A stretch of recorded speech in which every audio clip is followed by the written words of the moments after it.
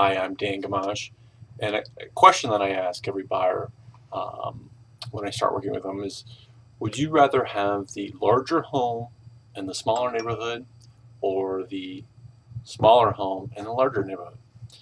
And a little bit better example is, let's say we have a neighborhood that sells from 4 to 600,000, and you could buy in that neighborhood at 600,000 a 2,300 square feet nice home, but you're at the top of what that neighborhood sells for. Or would you rather buy a 1,700 square foot home in a neighborhood that sells from 600 to 800,000?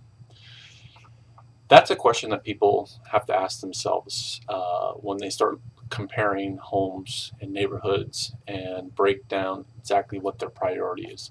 If you have a larger family, you might want to lean towards the larger home.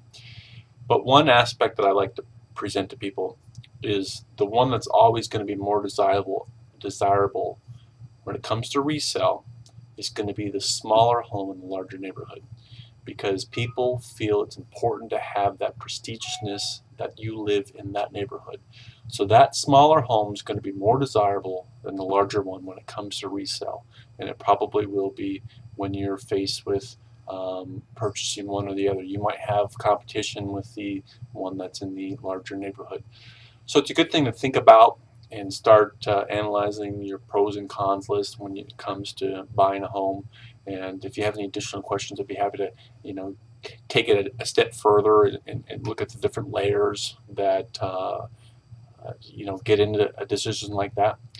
My number is 925-918-0332, or you can email me, Dan at pleasantonneighborhoods.com. Thanks a lot. Have a great day. Bye-bye.